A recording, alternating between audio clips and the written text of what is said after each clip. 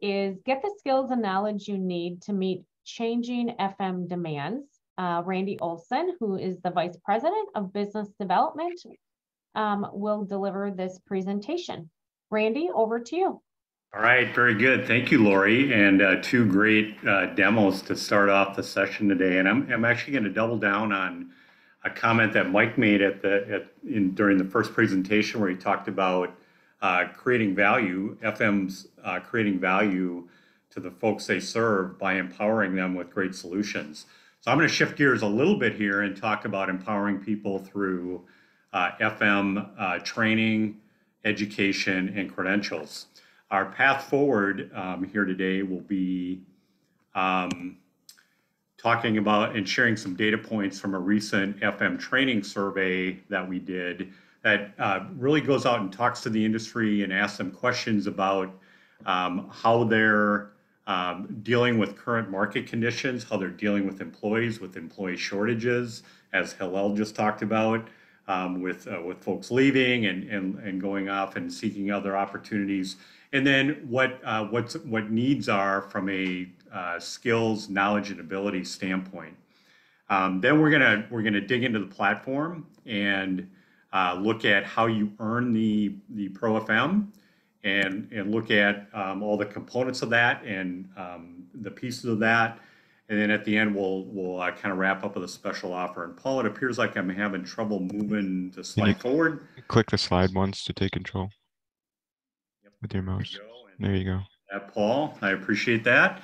So here's our path forward. So again, we'll talk about the Training Outlook survey. We'll talk about how you earn the program and look at the underlying platform for the program. We'll talk about a special offer at the end, and we'll wrap up with Q&A. And funnel those questions as we go.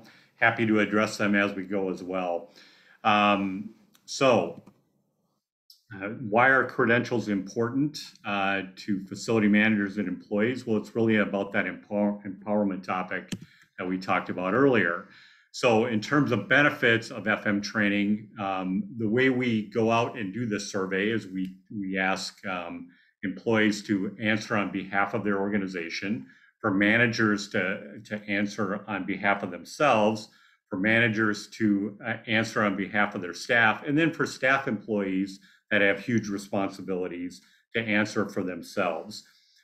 From a benefit standpoint then, managers say, it provides better job performance, it increases confidence for themselves and for their staffs, and then it increases credibility for themselves and for their staffs. And then from an employee standpoint, increased confidence and credibility, career advancement, and better job performance going forward. So really that empowerment piece again.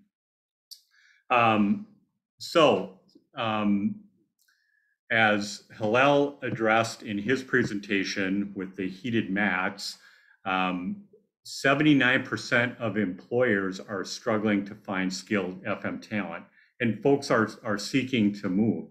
So that's a pretty alarming stat if you kind of think that through. 66% of FMs out there have considered leaving or have left a position within the past year. And what motivates folks to stay at their current employer is, pretty typical that increased compensation and benefits is a critical component to that. But the thing that bubbled up, especially in the 2022 Outlook survey, Training Outlook survey, was the opportunity for professional development. So when organizations invest back in their employees, that motivates them to stay at that organization. And then through that training and development, it allows for internal advancement. So those are the top three reasons to influence folks from leaving. 77% of FM managers say a credential or qualification is an important factor, an influential factor in hiring or promoting FM staff. And then over 80% of the staff said they would pursue a designation credential, they pursue education and training if the employer provided financial support. So the time is perfect. The time is now to invest back in your employees. So what I'd like to do now is talk about how you get this, walk you through the platform, show you the ease of use of the learning path in the platform, and then we'll move forward and answer questions and talk about a special offer at the end. So the key kind of roadmap or pathway into the program is an industry-defined, standards-based body of knowledge. And a body of knowledge defines the knowledge, skills, and abilities that facility management professionals need to have today and into the future to effectively and empower them and effectively deliver that value to the folks they serve.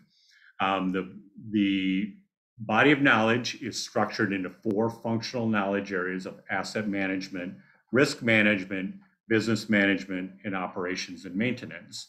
So if you think about that risk management piece, there was the first 2 presenters talked a lot about safety, the risk associated with slips, trips, and falls, and the importance of delivering, a safe environment to walk within and to move around the facility in.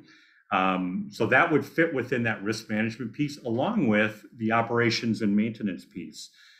So those functional knowledge areas, really think of those as the technical skills, the technical knowledge needed to deliver great solutions. Then threaded across that are these cross-functional competency areas of communication, sustainability, quality, innovation, and collaboration. And the way I like to define these is really those soft skills that are needed to deliver each one of these technical solutions. So this is considered each time a facility manager is looking to deliver the solution. So this provides the roadmap, the pathway into developing the educational components to empowering those facility management professionals. So how do you, when you open up the box for the ProFM, what's in there, right? So there's reading materials. There's really 5 modules within the program, and that aligns directly with that body of knowledge. So there's one for each one of those functional FM knowledge areas, and there's one of those set of reading materials for the cross-functional competencies. Those reading materials are delivered electronically through an e-reader or optionally through print. So you can get printed modules shipped to you and use those then ongoing as a reference. So that's really where all the content, all the educational material resides. Then it rides on top of an interactive online kind of innovative set of study tools. So you get a user ID and password into a platform where you log in and have access to the reading materials, but then in addition to that, a whole set of interactive tools that help guide you through the program and help you bite off pieces of this and kind of systematically move through the program. And then last, we embed the assessments, really that seal of approval, that checkpoint, that benchmark, if you will. Once you're prepared to do so, we embed those exams and those assessments right into that same platform.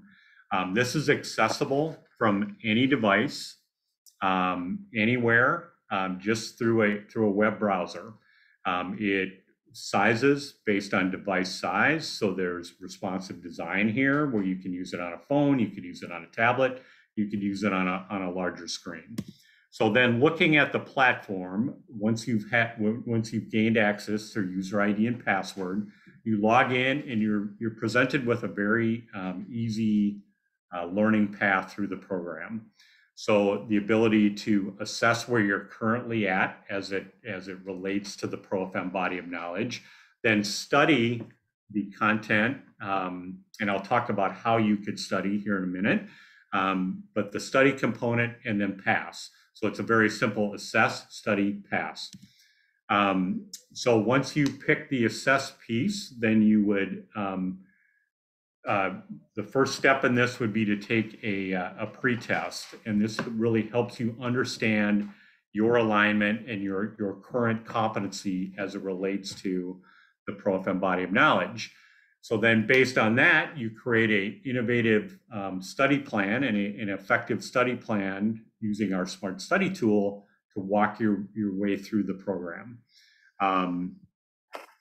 Once you're prepared to do so then, and you've created that study plan, you would dig into the study tools, the actual content within the program through the reading materials. And then as you're going through the program and proceeding through the program, and learning and gaining knowledge along the way, there's checkpoints along the way with quizzes, case studies, examples. So those are done effectively through the program in both the online platform and the printed materials. The next piece of that then is the reading materials that are delivered electronically through the e-reader.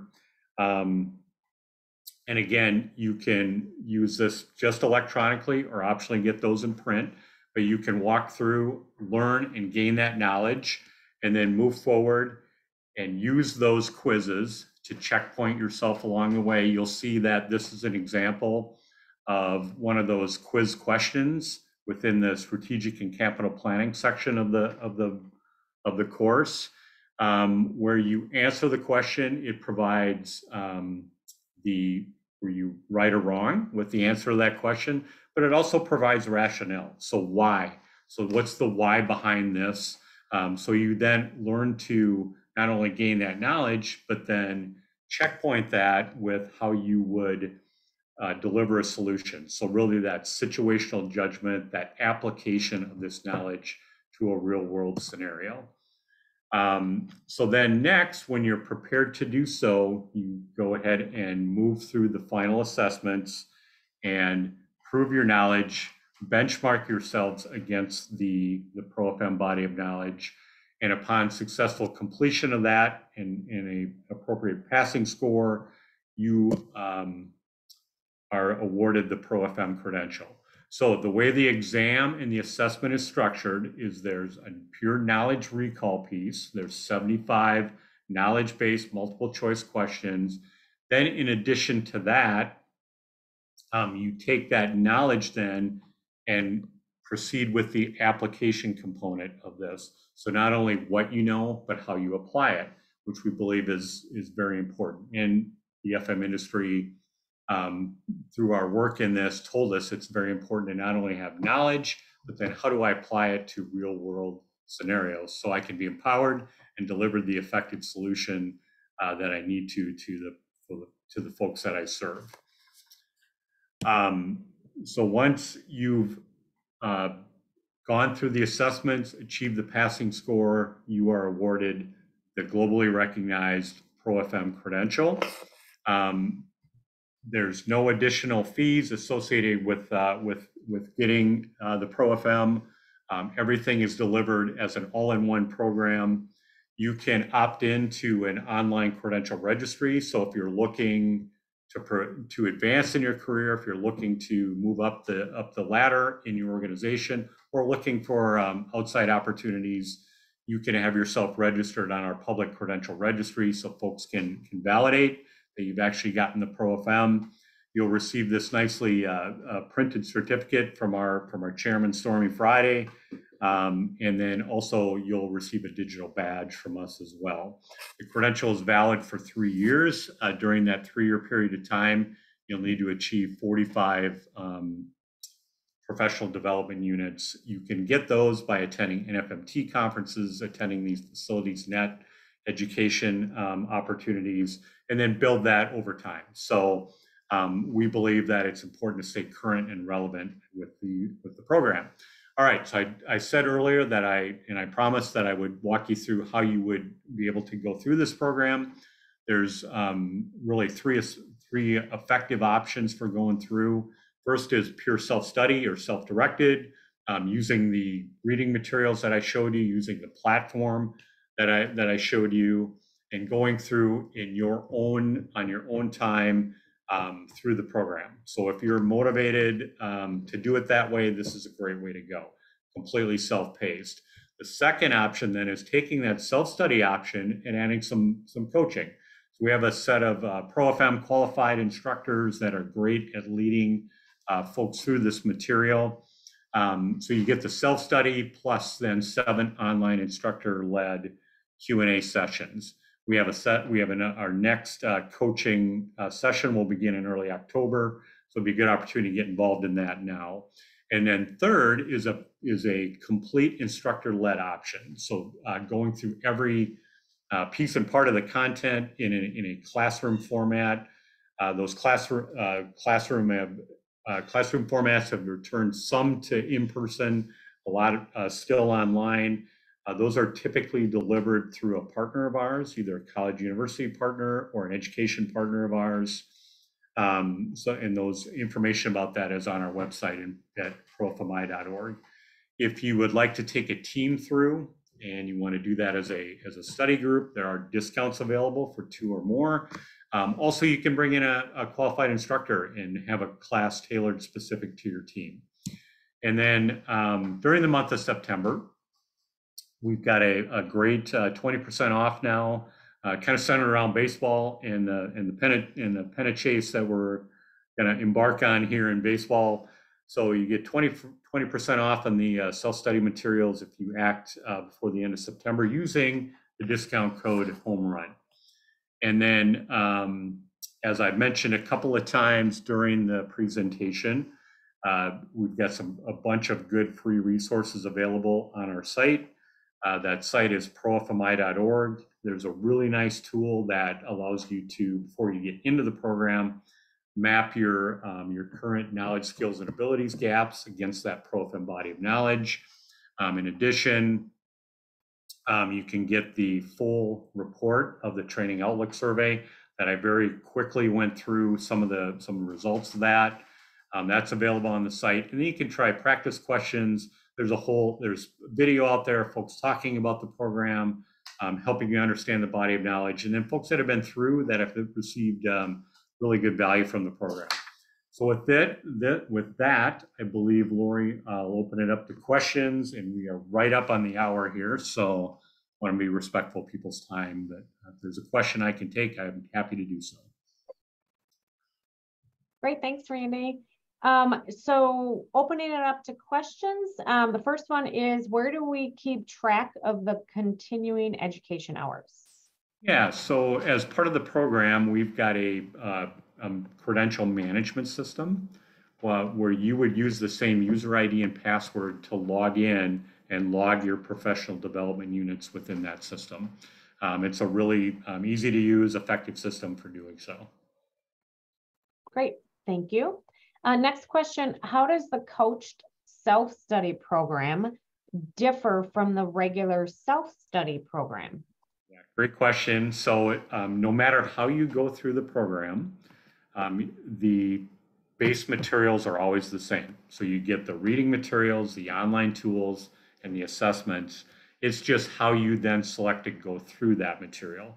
So the difference in the coached is that you've got the 7 online sessions where it helps provide accountability into the reading and the study that you need to do over that 2-year period of time. So it's the self-study plus the additional 7 online coach sessions. Incidentally, those are recorded as well, so you can watch those back if you happen to have a schedule conflict with any of those coach sessions. Okay, great. And then how does ProFM compare with IFMA that offers a similar program? Yeah, so also another really good question. So IFMA has 3 separate designations that by taking all 3 of those, you would kind of then align with the ProFM. So they've got the FMP, which really covers 4 of these 24 topic areas. They've got the SFP, which is a deep dive into sustainability. And then the CFM is a certification where there's no education and training required, but it's a certification exam. So it's really a point in time, am I able to pass this exam? ProFM is education that leads to the designation that covers everything included within that body of knowledge. So a little different structure. So rather than take 3, the industry told us it was important to have it all in one and have access to all that knowledge and those competencies in one program. And then one last question is, the BOMI certificate, could that be accepted to complete ProFM? Yeah, so the BOMI FMA certificate it actually goes the other way. So if you have the ProFM, that they provide competency within the BOMI certificate. To get the ProFM, you have to go through the course, gain the knowledge, and get current on the knowledge, and pass the assessments. But we have a good relationship with BOMI and have partnered with them for a number of years. Great, thanks, Randy. And if your question wasn't answered, Randy will get a copy of all your questions and can reach out to you directly. And before we wrap up today's program, Randy, did you have any final thoughts for the audience? Yeah, so there's a lot here, covered a lot of ground in a short period of time. I want to say thank you to the FacilitiesNet team, and thank you for everybody for joining. More information,